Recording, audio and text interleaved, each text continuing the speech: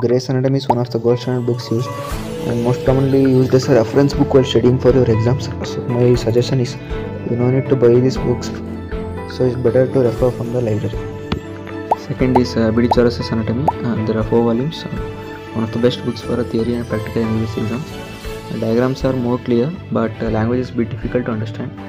As I already read, same for my exams. If you want to buy these books, check for the links in the comment section and the description box. I have given the links of the original books.